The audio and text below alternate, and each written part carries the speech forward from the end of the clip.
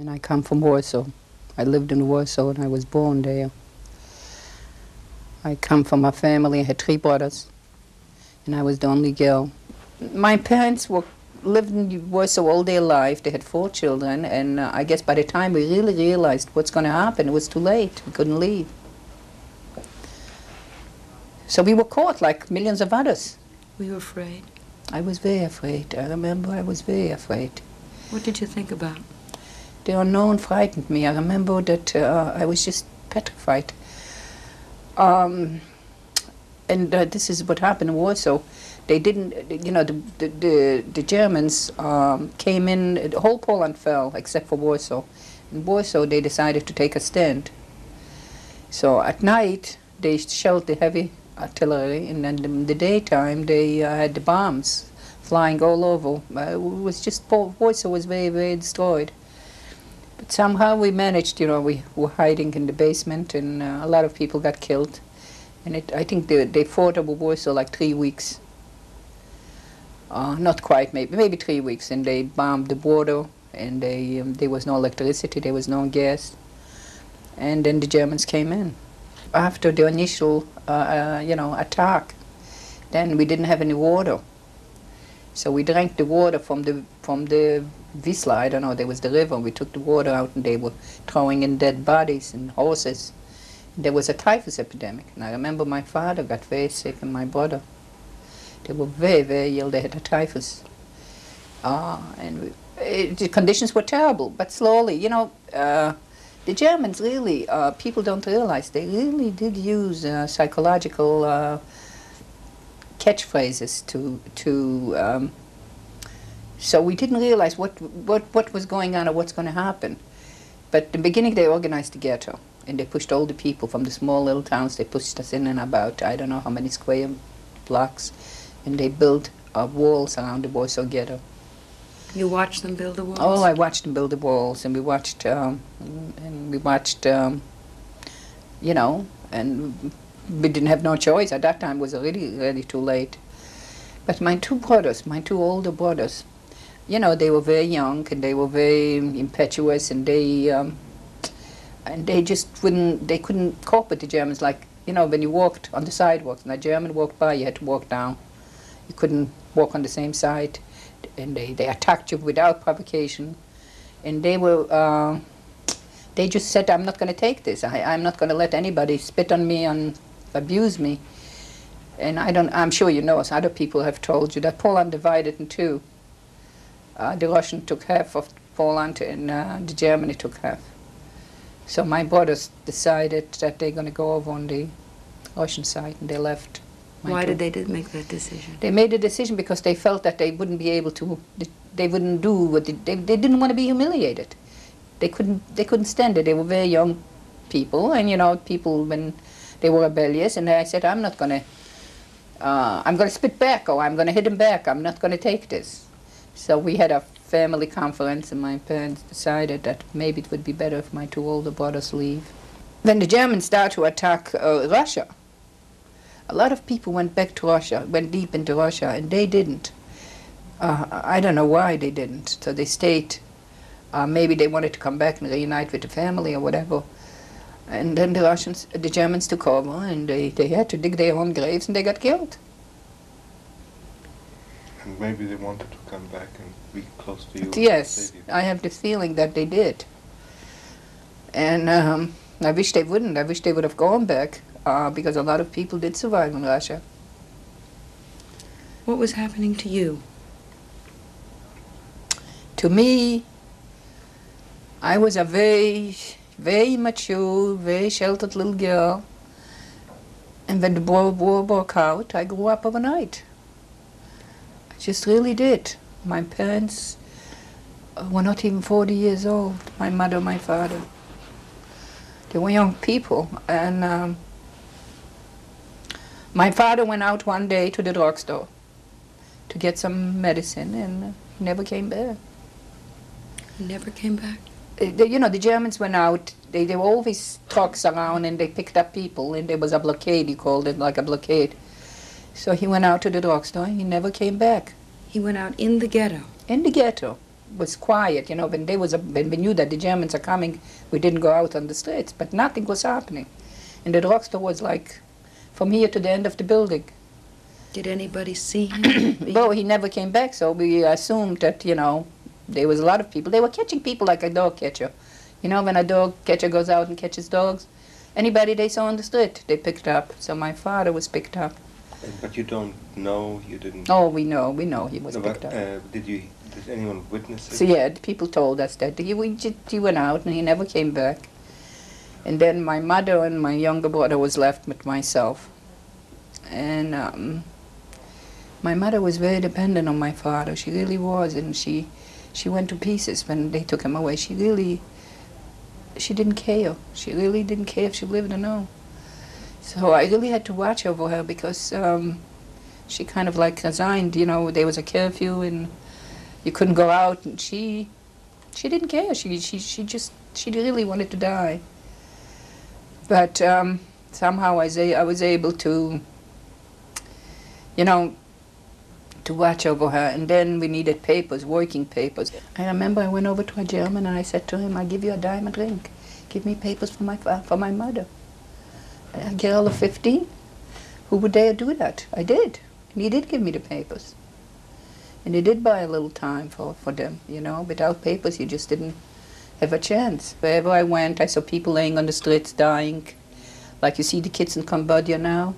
You see, that's when I look at those pictures, I get such a pain. Wherever you saw just agony and pain. Some of the Polish, there was the AK, the Polish resistance to the Germans, they were trying to bring in some ammunition. You had to pay it in gold.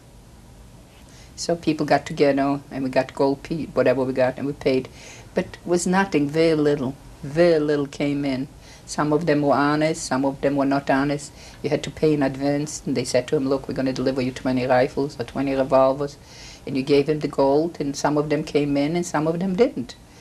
It was just that we were at their mercy. And with the food, the same thing. You said they smuggled it in through the sewers. Yeah. Were these sewers large enough for people to... Well, it wasn't that large enough, but you know, you managed. You were able to bring some stuff in.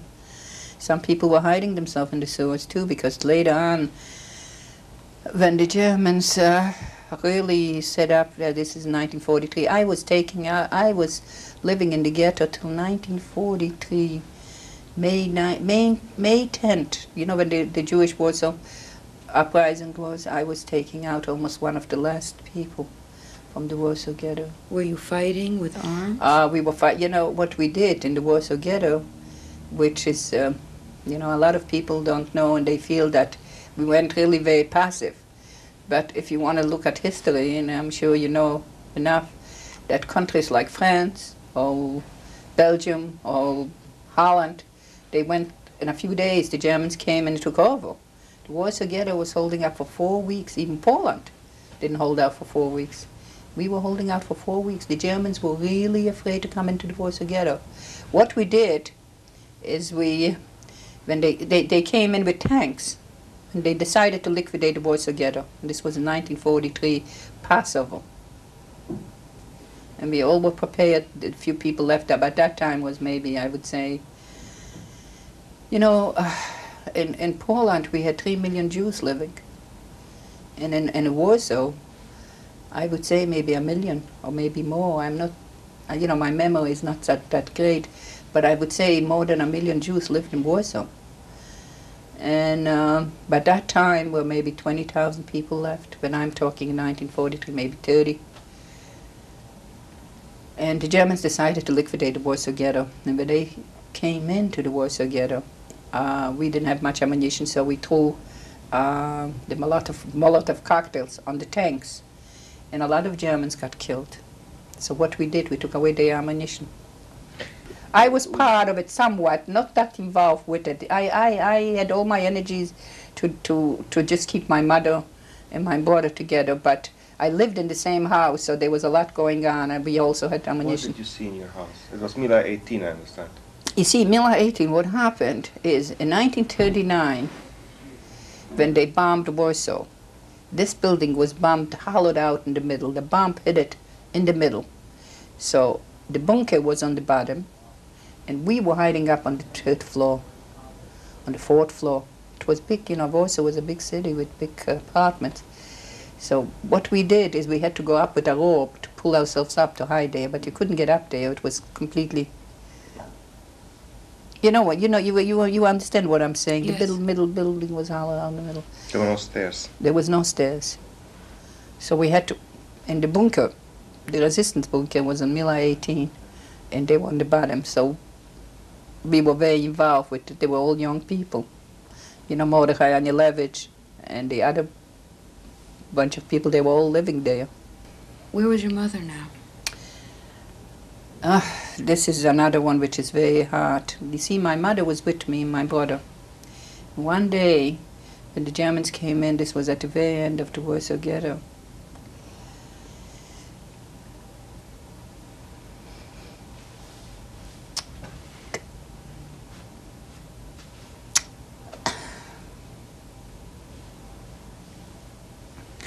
I want you to know my mother wasn't even 40 years old. Neither was my father. But my mother was... the Germans were coming, and we had to pull ourselves up on that rope, I told you, in the building. And she couldn't make it, so she went into the bunker below with the resistance. It wasn't exact. There were several bunkers. We didn't make big bunkers because we didn't want it. If the Germans will come in, we should have, not all the people should be caught. So we had like 5 different bunkers downstairs. And we were hiding upstairs, maybe 50, 60 people upstairs. My mother couldn't make the rope because the Germans were coming very rapidly. And she was hiding downstairs. And after they left, the Germans, I went to look for her, and she was gone. They came, you know, we were upstairs, I told you. They came with a fire truck.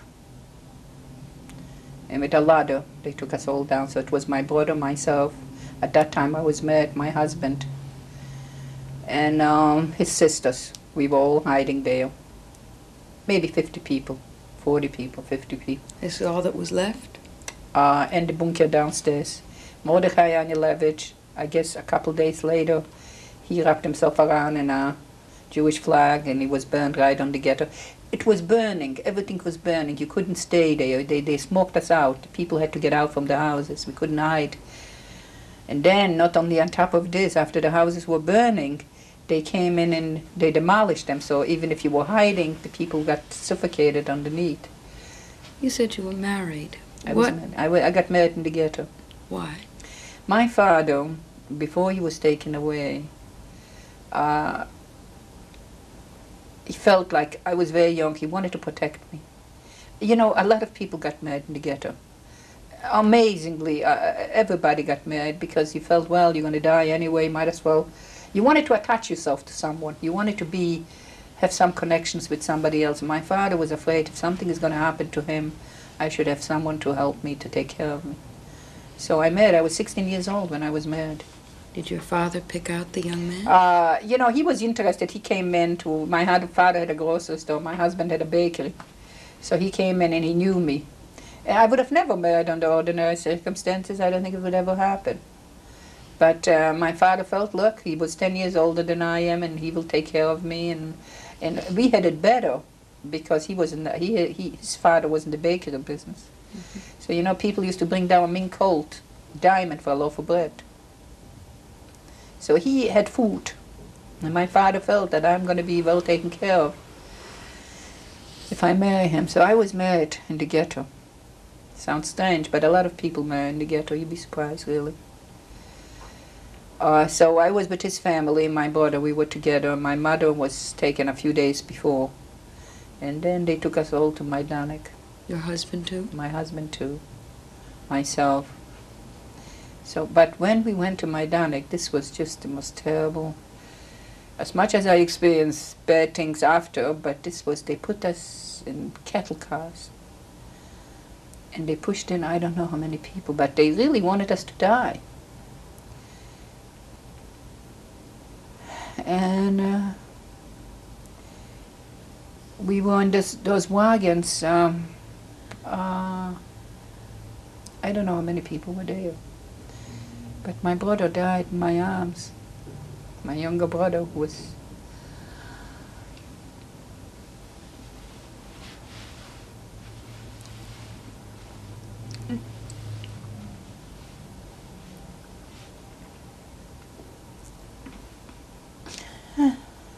And my husband's two sisters. There was not enough oxygen for all those people, and they kept us in those wagons for days. They wanted us to die in the wagons. You know, the cattle cars with very little windows. How old was your brother? Maybe 13. He wasn't even by my side. So, you know, when my brother died in my arms, I said to myself, I'm gonna live. I must be the only one survivor for my family. I'm gonna live. I made up my mind that I'm gonna defy Hitler. I'm not gonna give in. Because he wants me to die, I'm gonna live. I'm gonna just be very, very strong.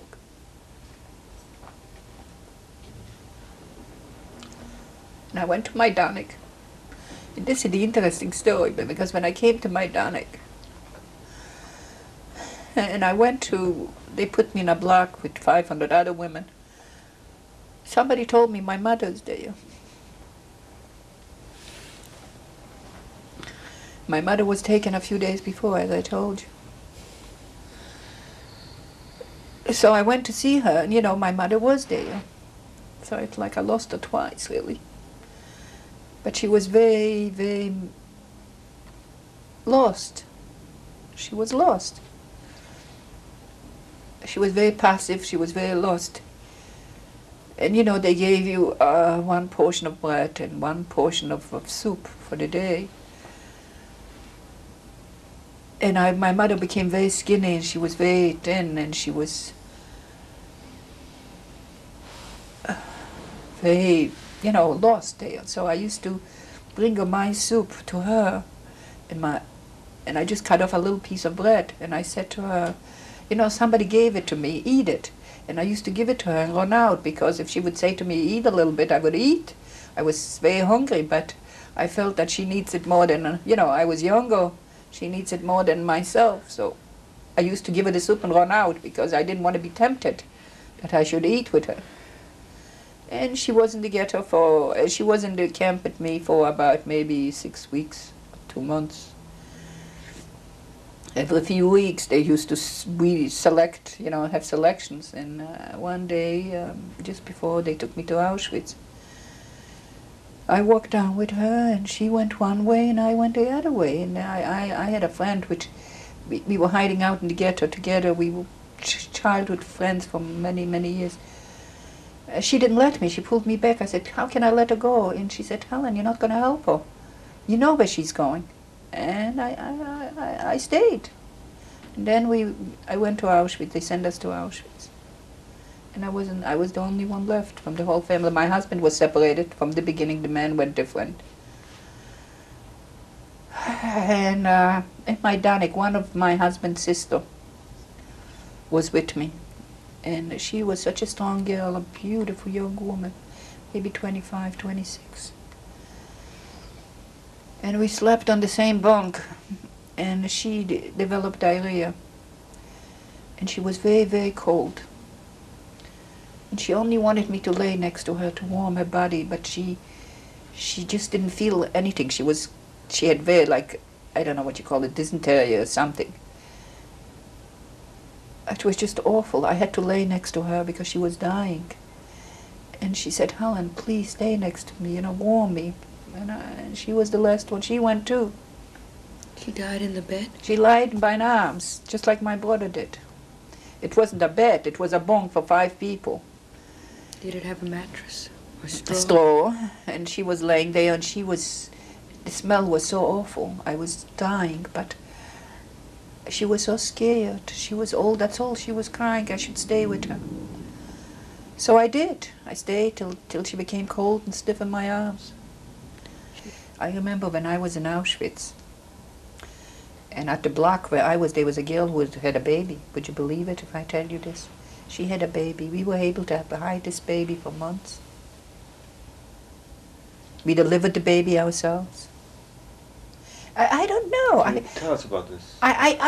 You know, I don't know. How did you I see it? really cannot. It's very hard. It's very hard to explain it to you. It's very hard to explain. We just did it. What we had to do, we did.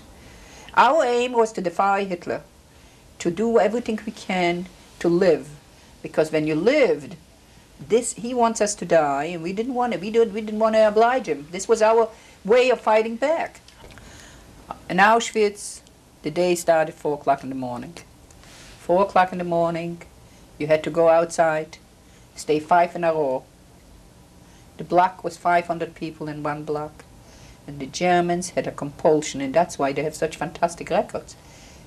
Had to be counted, every single prisoner, to be counted every single day.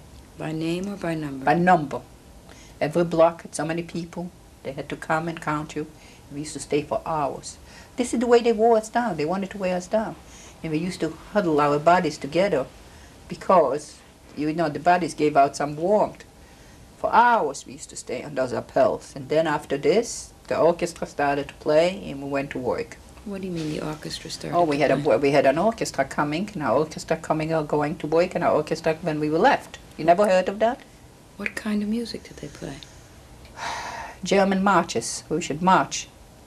Do you remember them? No, I don't remember them, but I know we had an orchestra leaving for work, and we had an orchestra coming home. Who were the Prisoners, some of whoever played an instrument. Had to, you know, they had I would say about 10, 12 people in the orchestra, leaving in the morning and coming. If you heard any of these marches now. Oh, please. You know, I would certainly recognize it. I'm not a musical lover, but those things you don't forget. Sometimes we snuck in a little bit of a Jewish melody too, some of the players. But I think a lot of them maybe were Jewish women who played. They were Jewish melodies? Some of them, you know, they sometimes snuck in. I remember we used to march. I remember one time we marched with the Germans, and when we marched, they were Germans with dogs, with the big. So if somebody runs away, the dogs was just terrible. Anyway, we used to sing. I remember, what did we used to sing? The Germans didn't know it's a Jewish song, but they wanted only melodies which, like, you know, add itself to a rhythm of walking. So Jewish or Hebrew song? A Hebrew song. I don't remember right now, but I remember we used to sing that song a lot when we were marching. Zug nicht stolz der Geist den letzten Weg, or some other songs. You know, they didn't know it was Jewish. Can you sing them? No, I'm not good with singing, but this was one of the songs, Zug nicht stolz der Geist den letzten Weg. Do you understand what it means? No. Don't tell no one that this is your last march. This is the partisan song. They were like 5 or 6 girls who were working the pulver room, where they put actually the ammunition, you know, the what do you call the powder, into the grenade. So they were every day searched from head to toe naked. And when they were going into work and when they left work. But they were able to smuggle out some of the pulver. How? In the vagina, in the mouth. We were able to smuggle out some of the powder. The powder was in something? In a capsule, very small capsule, which were inserted into the grenade.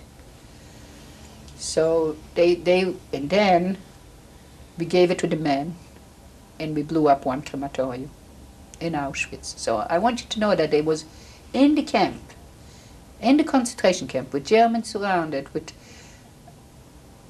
really the impossible. We did blow up one crematorium.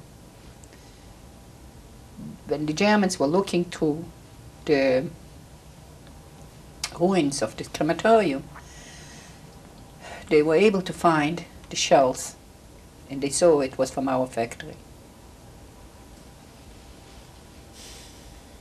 And this was in 1944, at the very end of the war. You see, I was liberated in Auschwitz.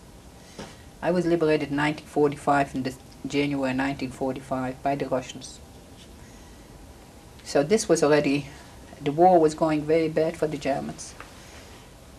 And they took the 5 girls or the 6 girls who were working in this ammunition factory, and they hung them. Those were all 18, 19, 20 years girls. One of them was, I told you, I slept with her in the same bunk. One sister was not working there, but the other one was. This was written up once in the Hadassah magazine. I had this article because I was carrying this story. It was so heavy with me. I just never got it out of my mind. It was so painful. And the whole camp had to watch. And they were hanging there for 3 days. You know, when I talk about it, I just have such pain.